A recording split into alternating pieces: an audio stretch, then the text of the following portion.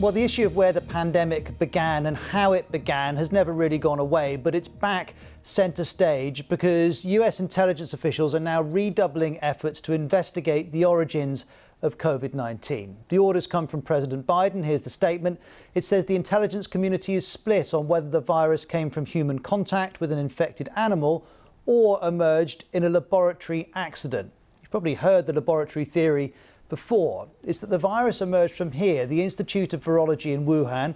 This is one of China's top virus research labs. And we already know that the city became the first epicenter of the virus. But the questions are, where did it originally come from? Some believe the lab is where it started. Here's the White House spokesperson, Karine Jean-Pierre, on this new investigation. The President is asking the U.S. intelligence community, in cooperation with other elements of our government, to redouble efforts to collect and analyze information that could bring the world closer to a definitive conclusion on the origin of the virus and deliver a report to him again in 90 days. Well, let's work through what we do know about the origins of COVID. Scientists largely agree it came from animals. It's thought most likely that that animal was a bat. That was the case with the SARS virus. And either it was transferred directly from a bat to humans or via an intermediary animal. We also know in February 2020, a group of 27 prominent public health scientists published this letter saying, "We stand together to strongly condemn conspiracy theories suggesting that COVID-19 does not have a natural origin." The conspiracy theory they're referring to is one that the virus was man-made or was engineered in this Wuhan lab. We're not going to talk about that today. There's no evidence that took place. What we do know is that recent coronaviruses have emerged in humans that originally originated in animals. We mentioned SARS, connection to bats. Then there was MERS, which is thought to have come from camels. And that jump from animal to human can happen naturally. Professor Dale Fisher says it remains the most likely explanation. The evidence about a more natural species jump is that this is how it's happened for centuries, especially over the last 40 or 50 years, that viruses mutate and they jump species, and we just haven't found that link yet. But let's be clear, so far efforts to discover the natural source of COVID-19 have failed. So let's look at the laboratory leak theory in a bit more detail and how it's being investigated in the US. At the beginning, China said the virus originated here, a wet market in Wuhan. It said the virus probably jumped from wildlife in the market to humans. Now, though, that's not thought to be the most likely explanation because many of the first reported cases had no known links to the market. Which brings us to Wuhan's virology lab. We know the lab studies coronaviruses by collecting bats from around China. At the start of the pandemic, one Chinese scientist wrote that the virus probably originated from a laboratory in Wuhan, but that report was then removed. Then in 2020, the Washington Post reported that 2 years before the pandemic, US officials visited the lab and sent official warnings back to Washington about inadequate safety. The theory is that while carrying out studies, a human in the lab was accidentally infected with the virus. Professor Ravi Gupta picks up the story. Of course, SARS could have spilled over from an animal reservoir, just like other coronaviruses. But the hypothesis also exists that a lab in Wuhan that had one of the few high-level containment laboratories in China was also working with coronaviruses from bats and other species, and therefore that there is a realistic possibility that that one of these viruses had managed to escape in some way. So it should be explored properly in our view. Now, I want to be clear. Many scientists think it's just coincidental that Wuhan has a lab that studies viruses. Here's Professor Fisher again. The evidence for the lab really is that there is a lab. There's nothing else particularly stronger about that.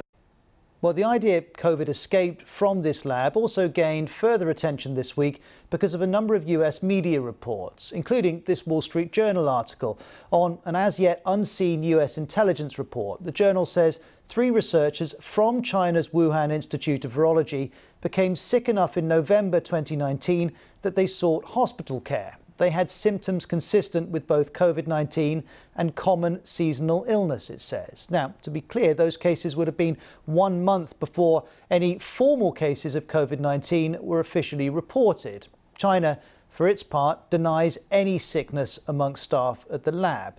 And then we have America's top infectious diseases expert who, through the last few months, has tended to dispute the lab theory and is now saying this. No, I'm not convinced about that. I think that we should continue to investigate what went on in China until we find out, to the best of our ability, exactly what happened. Certainly, the people who've investigated say it likely was the emergence from an animal reservoir that then infected individuals, but it could have been something else. We should also add the origins of this virus have already been investigated. In February, the World Health Organization sent a team to Wuhan, and this was the joint WHO-Chinese report. It said a lab leak was, quote, extremely unlikely, and concluded that COVID most likely spread naturally to humans through an animal. Well, phase 2 of that investigation is starting soon, but the WHO says it needed more research. And at the time, the WHO Director General said he had not ruled any explanation out. Some questions have been raised as to whether some hypotheses have been discarded. Having spoken with some members of the team, I wish to confirm that all hypotheses remain open and require further analysis and studies.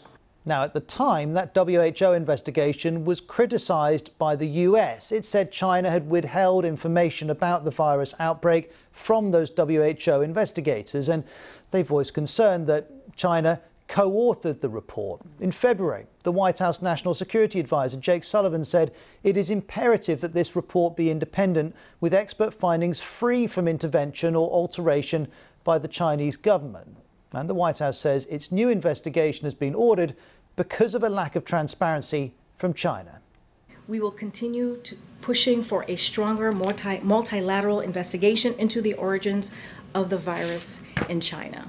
And we will continue to press China to participate in a full, transparent, evidence-based international investigation with the needed access to get to the bottom of a virus that's taken more than 3 million lives across the globe. And if that's the American perspective, here's the Chinese perspective. Beijing has always rejected this laboratory theory, and here's how China is responding to this new investigation today. Some people in the US are spreading conspiracy theories and disinformation, such as a laboratory leak. This is a very disrespectful approach to the scientific spirit and research findings of the WHO expert team, and undermines the global solidarity to fight the virus. And that response is yet more evidence that the origins of COVID-19 have become intensely political. We have to see all of this in the context of US-China relations, which more broadly are tense. Here's our correspondent in China, Stephen McDonnell. Here in the country which saw the first coronavirus clusters, the government has vigorously denied any responsibility for the pandemic. Any theory at all which has anything to do with a lab leak has been dismissed out of hand. That's because if there has been a lab leak, naturally the authorities here would bear some of the responsibility. The problem for the rest of the world is that the hunt for the origins of the virus has become so overtly political. In the United States, President Biden announces a new report into the origins of the coronavirus. Beijing goes on the attack. Here in the Chinese capital, Foreign Ministry spokesman Zhao Lijian ridiculed the idea that the same US intelligence agencies which spread misinformation about weapons of mass destruction in Iraq would now examine the origins of the coronavirus. And what we should note here is how this theory about the lab, the theory that a virus leaked from the lab in Wuhan, was once very much on the fringe of science, but it's now, certainly in the US, being seen as a mainstream possible explanation for the pandemic. This is the fact-checker at the Washington Post offering an explanation. Early efforts to spotlight a lab leak often got mixed up with speculation that the virus was deliberately created as a bioweapon. That made it easier for many scientists to dismiss the lab scenario as tin hat nonsense. Well, now the scientific community is saying there should be more investigations into the origins of COVID-19. Ravi Gupta was one of those who signed a letter calling for just that. It's become very difficult, even for scientists, to voice any doubts they may have for fear of being seen as conspiracy theorists. But the signatories on the letter you mentioned, all of us are well-respected scientists, and we want to know the answer as scientists, not as citizens of any particular country. And I think that's really important for people to understand, that this is not about conspiracy theories. It's not about wanting to blame. I want to speak to Maureen Miller, an infectious disease epidemiologist at Columbia University who's worked with the Chinese virologist who studies bat coronaviruses at the Wuhan Institute. Thank you very much for joining us on Outside Source. Do you think it's appropriate that Joe Biden asks for further investigations into this lab theory? I think it is appropriate that Joe Biden asks for additional research into the origins of SARS-CoV-2, the virus that causes COVID. But I think it needs to be a much more comprehensive approach than is currently being highlighted. Right now, they're only focusing on the lab, which still most scientists in the United States believe is the least likely mechanism for the spread of SARS-CoV-2. The most likely mechanism sounds like science fiction, but it's true. Likely is the case, and has been the case for millennia, that viruses in animals spill over to humans and cause disease because humans have no immunity against these animal viruses. Of the 260 human viruses that are currently known, 2/3 of them were originally animal viruses. This is all of the other viruses that have caused outbreaks and epidemics, and particularly in the 21st century, they've all been caused by animals, and there's not been a debate about it. And while we bear that advice in mind, I was mentioning that you've worked with a Chinese virologist who worked at the Wuhan Institute. What do you make of those Americans who visited the institute in advance of COVID-19 and are reported to have raised concerns about the safety protocols within that institute?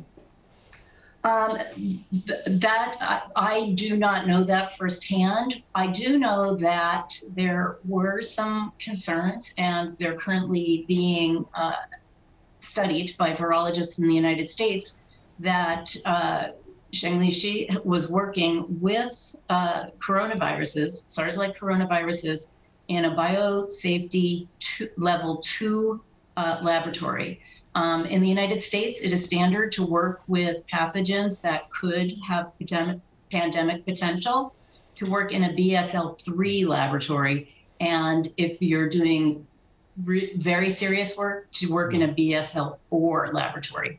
And I think that's the point that virologists who have signed on to the idea that we need to really investigate this lab at the cost of all else, I might add. I think that is the information that they're hanging their hat on.